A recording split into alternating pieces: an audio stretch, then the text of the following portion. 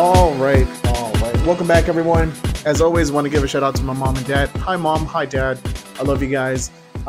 We just came off from watching the final shape that they revealed. Bungie had a stream on Twitter or on Twitch, and they showed what is coming for the final shape that is dropping, I believe, in May or June. I think it's June. And it looked really cool. As one thing about Bungie is they know how to really tell a story when it comes to their promotional work. um, I did not want to pre-order the DLC because the Lightfall.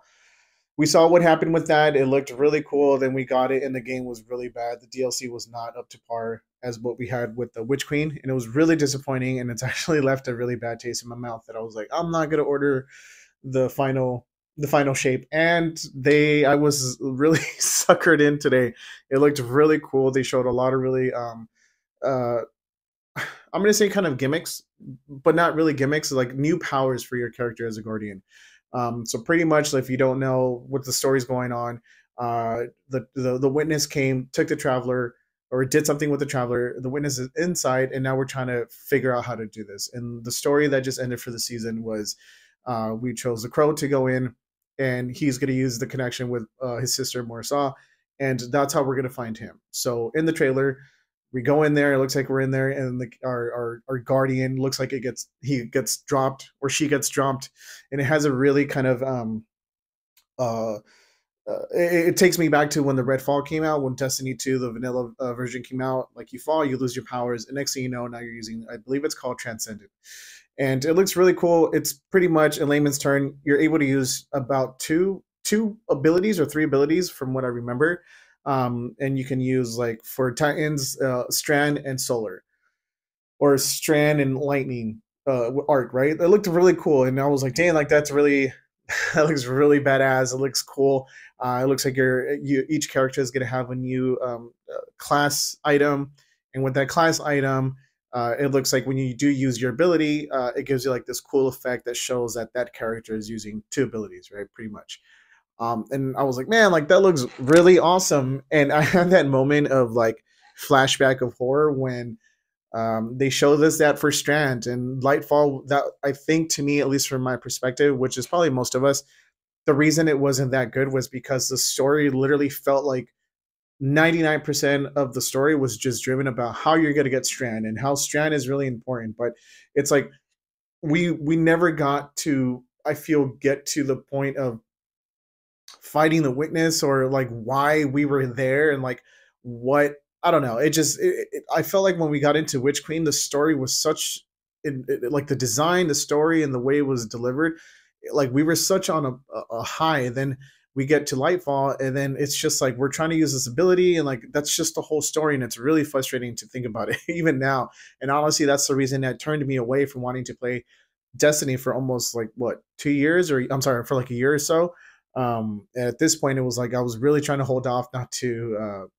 Like I was like, I'm not gonna do the pre-order because I've literally done that. I didn't even get the special edition or the collector's edition. I pretty much have received one each, like each DLC, because I really love the product. I really love what they were doing.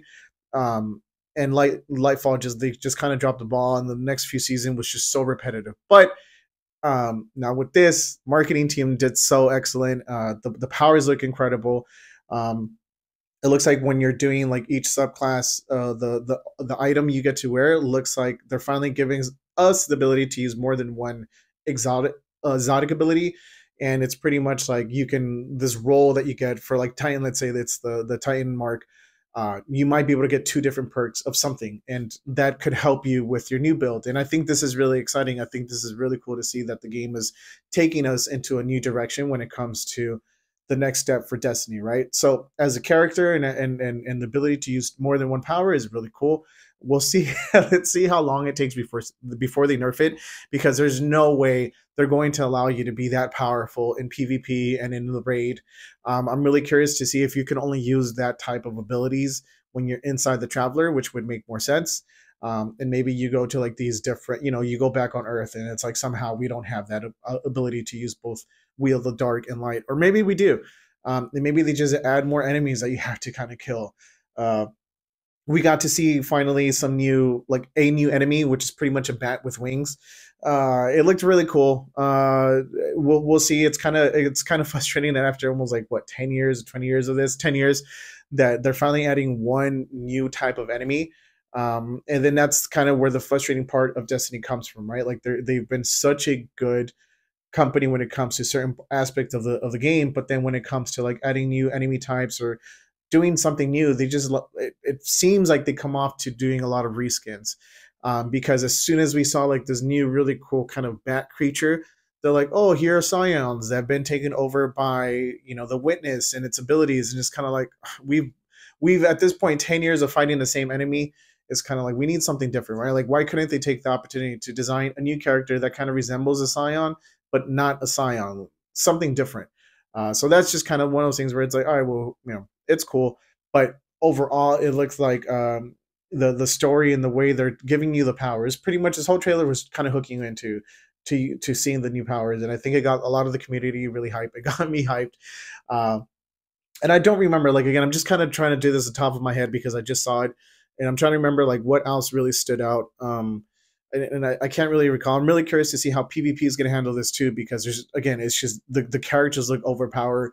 Thinking it, this is something we've always talked about, like why Destiny seems to not allow you to do more than one exotic.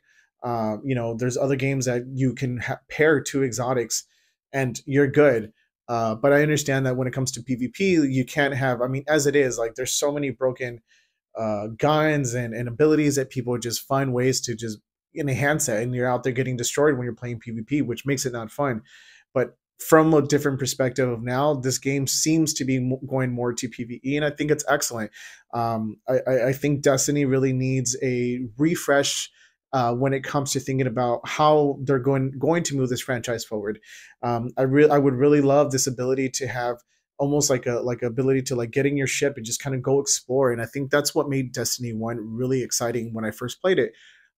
You kind of had to explore and try to figure out these hidden objectives and items and exotics that made something feel so special, as opposed to now, like it's like everything is given to us. Like you go into your inventory and you look to see like what item you haven't achieved, and even though it doesn't tell you directly, but you can watch a YouTube and you're there.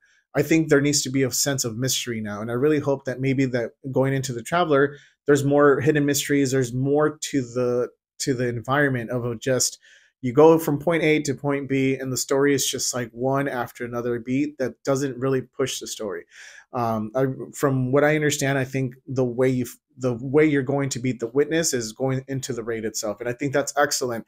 That's a good way to get the community into going into doing a raid, and that's to me one of the best part of Destiny.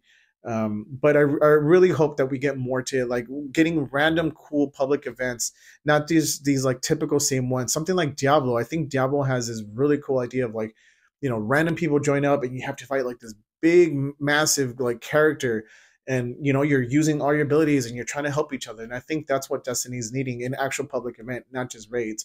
I don't know. There needs to be more things to it, and not just repeat the same kind of like go from here, go to there, grind this for the next 20 hours, and then you go, then and it's like this whole idea of the seasons too. It's like each week you do one part of the story, and it's like why? And then they're no longer doing what is it? They're no longer doing, what's the word here, cinematic of something important. Like it's just you're the camera, and these two people are talking, and it's like, well, I'm not part of this conversation, what do I care?